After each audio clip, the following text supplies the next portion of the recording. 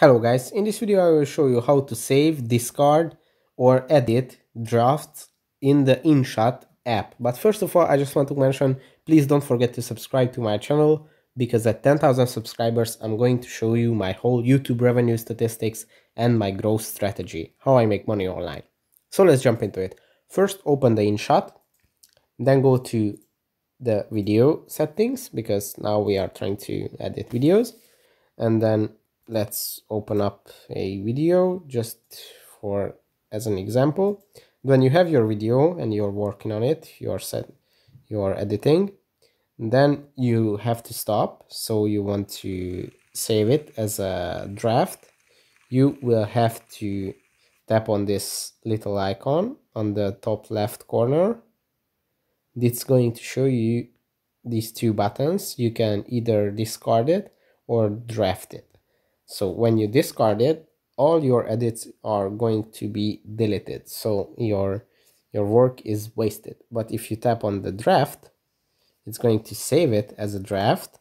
And when you close your app, let's see, I closed it, as you can see. But when I open it up again and go to videos, it's going to show me that I have a draft saved here.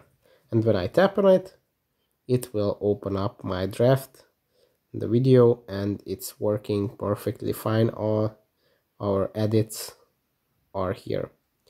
So let's go back, and if you tap on this, you will see that you have these options. You can either delete this draft, you can copy it, or even rename it. Let's rename it. Just ask me the name of our channel that you should subscribe to, actually. So yeah, this is how you can edit it. And to delete your draft, you will have to tap on the delete, or you can discard it when you exit your edits. Let's do some let's split it so we have something that we did.